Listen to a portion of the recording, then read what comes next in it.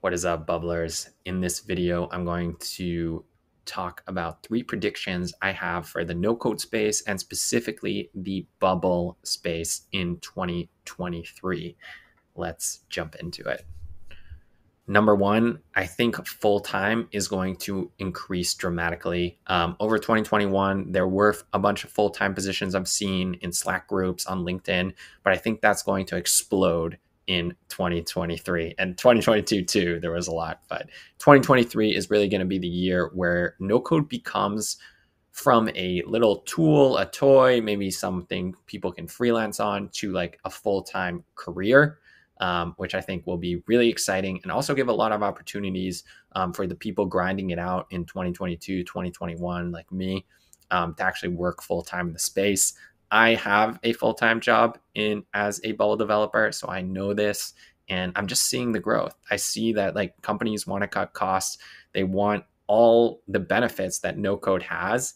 And I think what we're seeing is that it actually does scale with businesses. So if you're a noob to no code, just like keep grinding.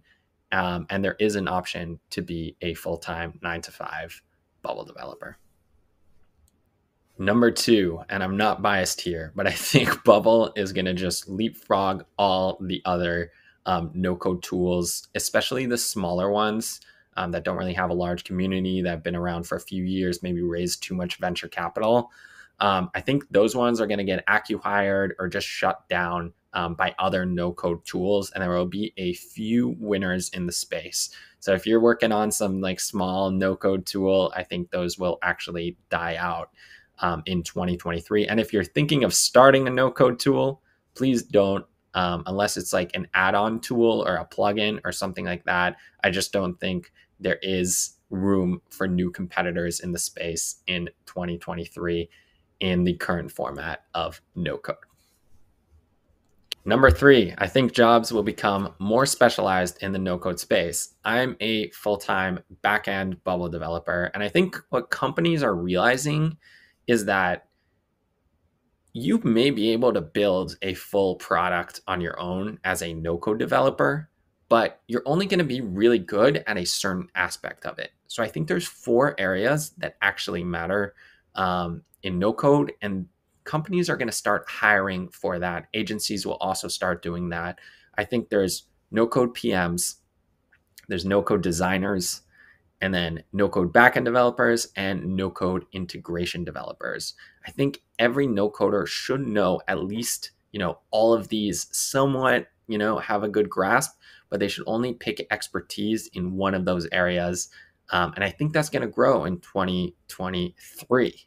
I think companies and agencies will start hiring for those. And so if you are really good in one area, but you've just been building full products, I think focusing on one role will actually be really beneficial in 2023. And that will only become more and more specialized as the years come.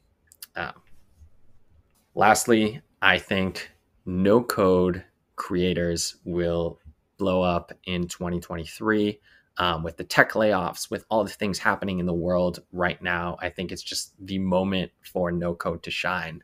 And so I think creators like me and other ones will start to grow, hopefully me. So follow me and let me know if you want any other videos. I hope to provide value in 2023, and I am certain it's going to be a great year.